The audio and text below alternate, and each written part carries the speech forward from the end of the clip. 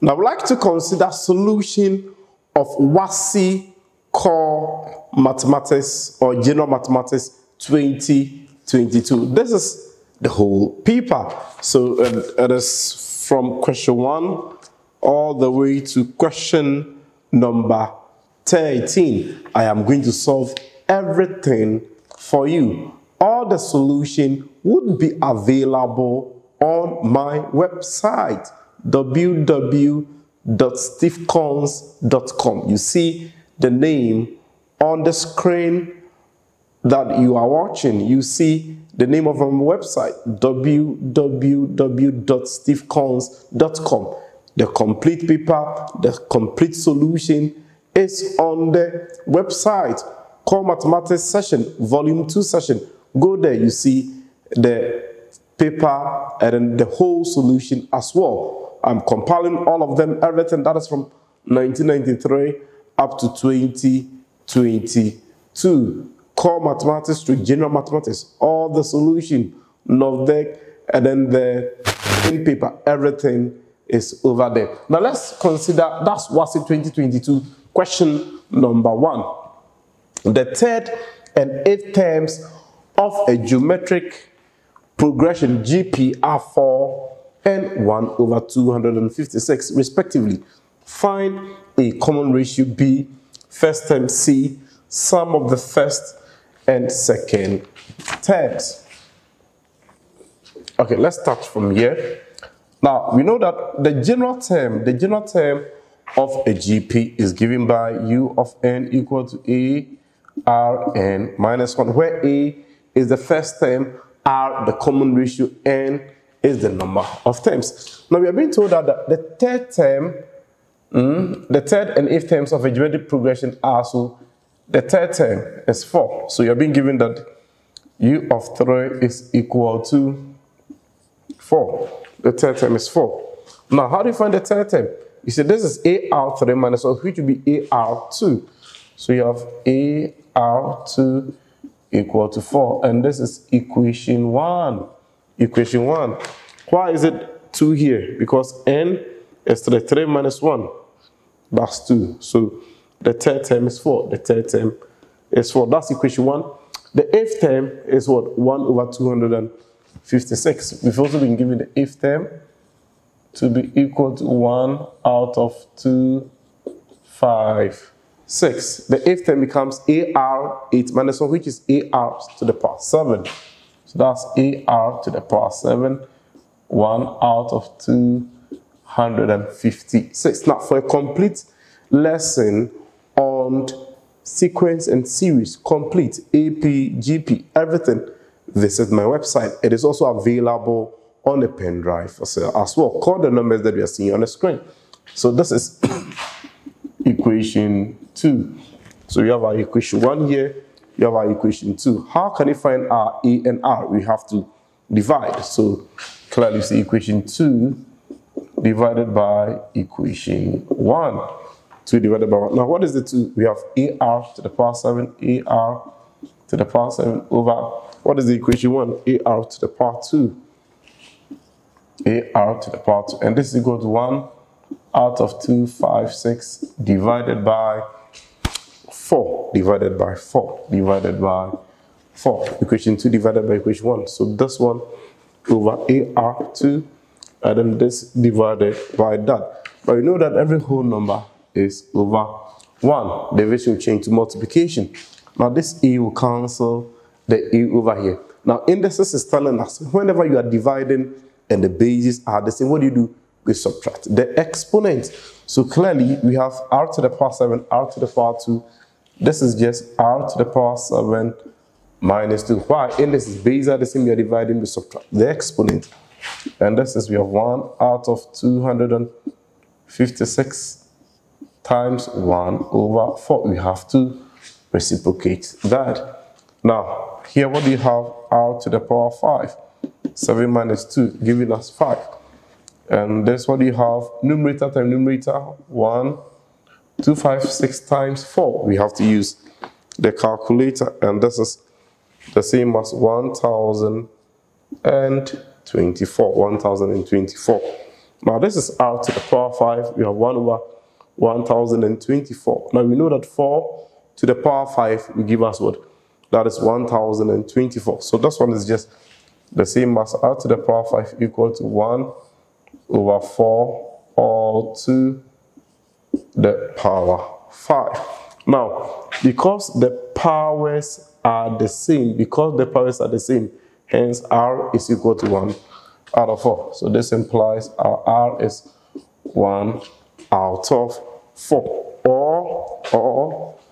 Or we have r to the power 5 equal to 1 out of 1024. Now, the power 5 here becomes the fifth root.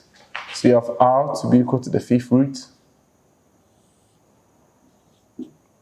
of 1 out of 1024. Either we write it this way or, and this is the same as 1 out of 1024 all to the power 1 out of 5, like this. And this is just the same as 1 over 4. You can punch this on a calculator. We have our r to be equal to 1 over 4.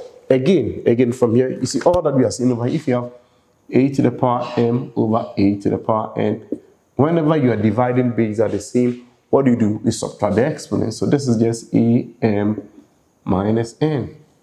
Basically when m is greater than n. So here we have r to the power 7, r to the power 2. So you have 7 minus 2 from this principle. Now r to the power 5 equal to 1 over 1024. So here we can make the powers the same. R to the power 5, 1 over 4 to the power 5. 1 over 4 to the power 5 giving us that. So because the powers are the same, r equal to 1 over 4. Or we have r to the power 5 equal to 1 over 1024. So the 5 becomes the fifth root. So that's what we have. You have punching this on the calculator.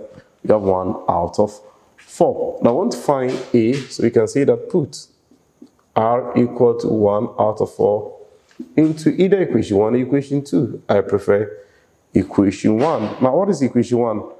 We have ar squared equal to 4. That is equation 1, ar squared equal to 4. So we have a, what is r? 1 over 4 all squared equal to 4. Now we know that if you have a over b all to the power n, this is an bn from indices. Hence, this just becomes a times 1 square is 1, 4 square, 16 equal to 4. Now what is the LCM? LCM is 16. So we have 16 times a times 1 over 16 equal to 4 times 16. Now this is cancelling that. So a equal to 4 times 16. And this is the same as 64. So clearly our a is 64. Therefore, what is the first question asking us? We should find the common ratio. So common ratio. Common ratio r. What is r? R equal to 1 out of 4. The second one, b, says we should find the first term. So we have our first term. First term, a. What is the first term equal to? First term is 64. First term is 64. Now the c says that we should find the sum of the first and second terms. Now the sum of the first and second terms. We know that our first term u of 1 is a, and this is the same as 64. Now second term is ar. Now what is our a? Our a 64. What is our r? 1 out of 4. Now 4 will go here 1, 4 will go here 16. So our second term is 16. Therefore, u of 1 plus u of 2, the sum of the first and second terms. Now, what is our A? Our A is 64, first term 64, and then our second term is 16. So adding this is just equal to 80. Wow, that's it. That's the first question. Wassce, or that is general mathematics or core mathematics, question number 1, 2022. Isn't it easy? Very, very easy. If you follow my lessons, you go to the examination hall with full confidence. You wouldn't be afraid of any question whatsoever, because I have a lot of lessons on the topics that I accept. Everything. Visit my website and you will never regret. Are you going to write your NOVDEC? Visit the place. A lot of questions for you to try on your own. Likely examination questions as well for you to try before you write your exams.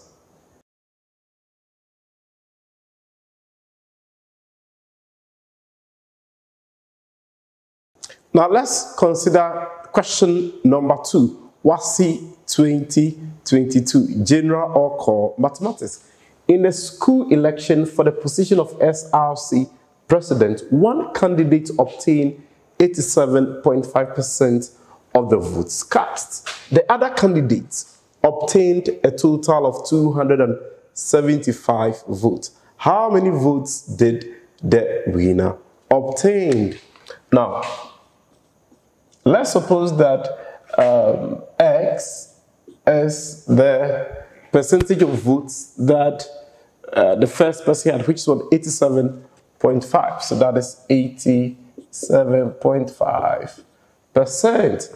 Now, we are being told that the other candidates obtained a total of 275 votes. What do you think will be their percentage? Now, the total percentage should be 100%. So if X is 87.5%, then the other candidate, let's suppose that all the other candidates is represented by Y, so their percentage will be 100% minus 87.5%.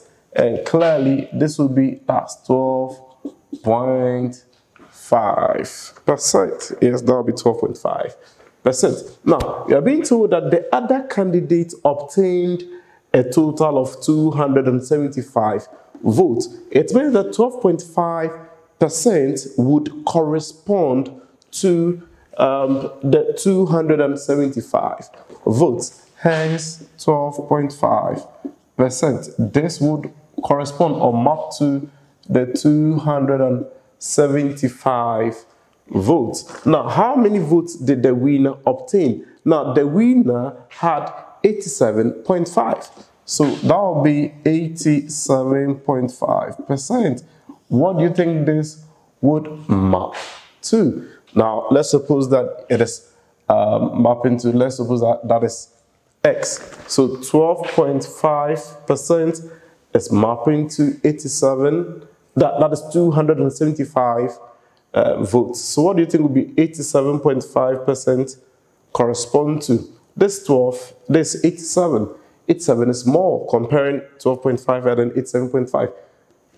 87.5% is more. If more, let's divide. If more, let's divide. Hence, X will be equal to 87.5 out of, if you like, you can bring the percent, but then need to cancel out this over this. 12.5%, this will cancel this, times 275. But I know that this percentage will cancel that. Now, when you punch this on a calculator,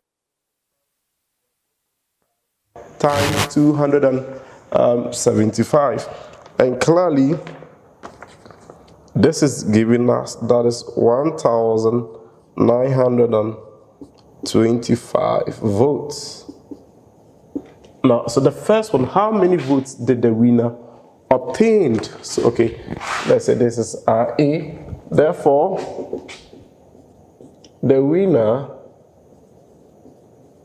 obtained, that is 1,925 votes. That's the first one. Now let's see the second one. Now, B says that if the voter turnout was 55%, if the voter turnout was 55%, find the total number of eligible voters in the school. Now, total votes cast, total votes.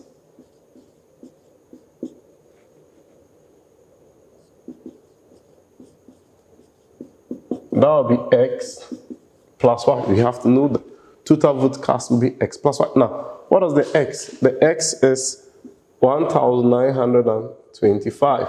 What was the Y? The Y was given to us to be, that is 275. So 1925 plus 275. So when we add this two, we are getting, that is 2,200 votes. Now, we are being told in the question, that if the voter turnout was 55%, it means that this 2,200 represent the 55%. So clearly, 55% is mapping to 2,200. The question says that what? Find the total number of eligible voters. Now, the total number of eligible voters would be 100% because we are being told that those who turn out was 55% and those who turn out was 2,200. Hence, 100%. This would map to the eligible voters. I'm just using EV to denote it. 55% was those who came to vote.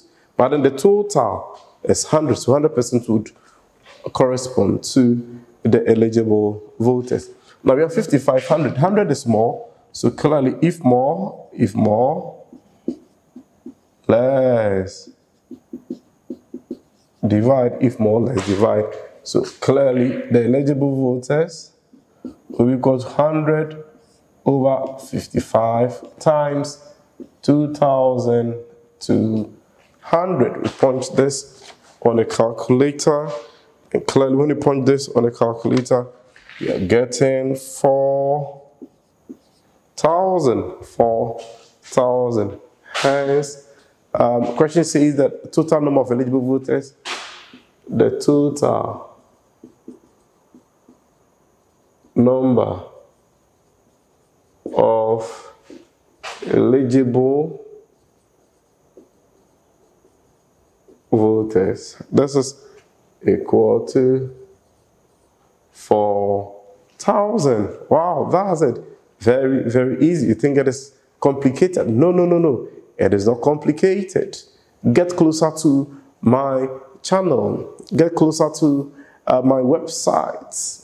And make sure that you watch the videos over there. No pain, no gain. Mathematics is not a spectator of sports. So as I was saying, everything that is from question number 1 all the way to question number 13 are available on my website. That is the name that you are seeing on the screen right now, www.stevecons.com. Go to Core Mathematics Volume 2 session.